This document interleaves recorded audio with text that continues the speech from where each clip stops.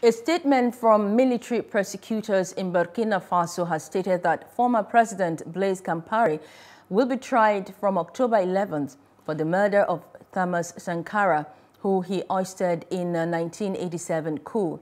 Compaore and 12 others are facing charges of attacking state security, complicity in murder, and complicity in the concealment of corpses. Prosecutors say proceedings from the military tribunal will be held in public in the capital, Ouagadougou. One of those accused alongside Compaore is General Gilbert Diendere, who is already serving a 20-year sentence in Burkina Faso for masterminding a plot in 2015. Hello, hope you enjoyed the news. Please do subscribe to our YouTube channel and don't forget to hit the notification button so you get notified about fresh news updates.